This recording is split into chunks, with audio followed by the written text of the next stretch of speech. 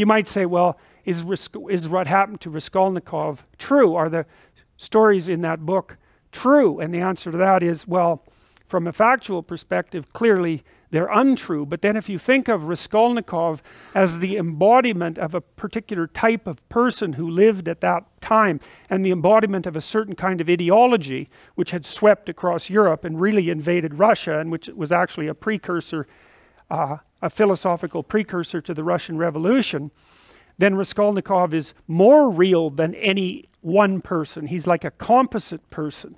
He's like a person whose irrelevancies have been eliminated for the purpose of relating something about the structure of the world. And so I like to think of those things as sort of meta-real.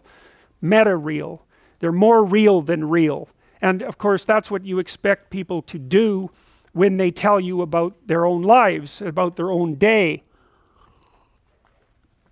You don't want a factual description of every muscle twitch.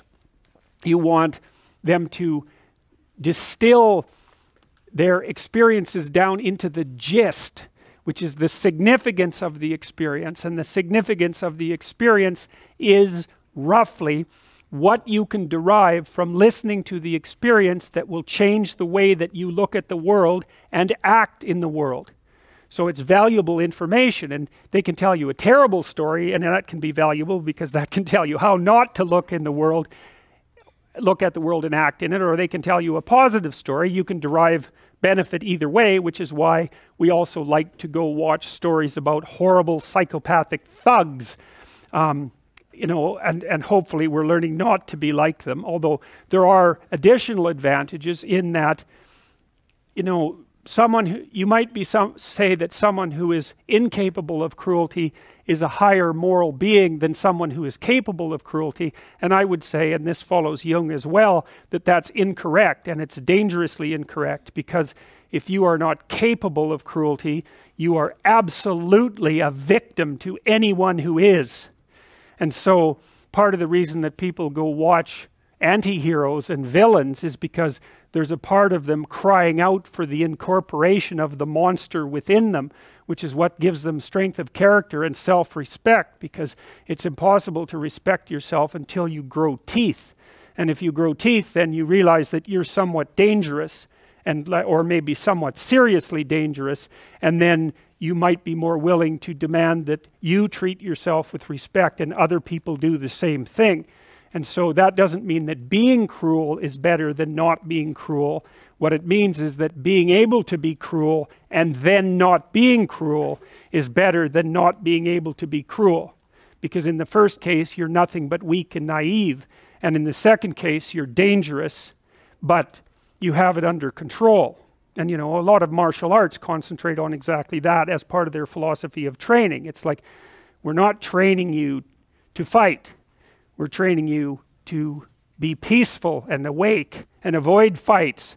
But if you happen to have to get in one, and I guess the philosophy also is that if you're competent at fighting, that actually decreases the probability that you're going to have to fight, because when someone pushes you, you'll be able to respond with confidence, and with any luck, and this is certainly the case with bullies, with any luck, a reasonable show of confidence, which is very much equivalent to a show of dominance, is going to be enough to make the bully back off. And so the strength that you develop in your monstrousness is actually the best guarantee of peace. And that's partly why Jung believed that it was necessary for people to integrate their shadow.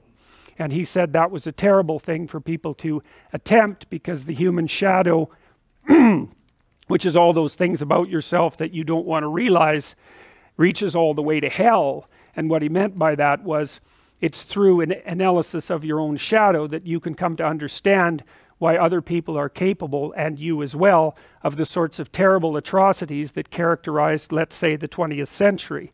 And without that understanding, there's no possibility of bringing it under control. When you study Nazi Germany, for example, or you study the Soviet Union, particularly under Stalin, and you're asking yourself, well, what are these perpetrators like? Forget about the victims, let's talk about the perpetrators. The answer is, they're just like you. And if you don't know that, that just means that you don't know anything about people, including yourself. And then it also means that you have to discover why they're just like you. And believe me, that's no picnic. So that's enough to traumatize people, and that's partly why they don't do it. And it's also partly why the path to enlightenment and wisdom is seldom trod upon, because if it was all a matter of following your bliss and doing what made you happy, then everyone in the world would be a paragon of wisdom. But it's not that at all.